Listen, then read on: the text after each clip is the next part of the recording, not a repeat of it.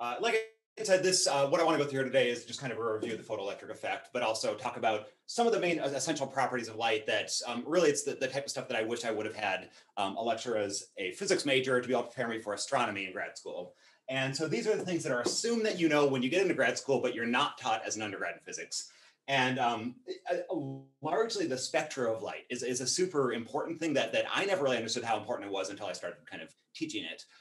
And specifically how we use emission spectra to basically like lick everything around us in the universe, or more specifically, we use it as a chemical probe, the same way we use our sense of taste and scent as a chemical probe of the world around us here.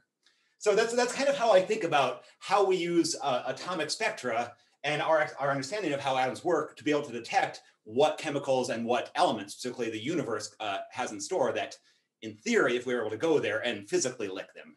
And what we're dealing with here is how light and matter interact. And that was really kind of the key idea that told us how we can interpret how atoms work by looking at the light that interacts with them. And so everything that we're viewing here, we're basing on light given off, which is really energy. And then we are translating that to our model of the electron or the atom. How can that electron or atom give off that amount of energy? And that's exactly the game we play with analyzing atomic spectra.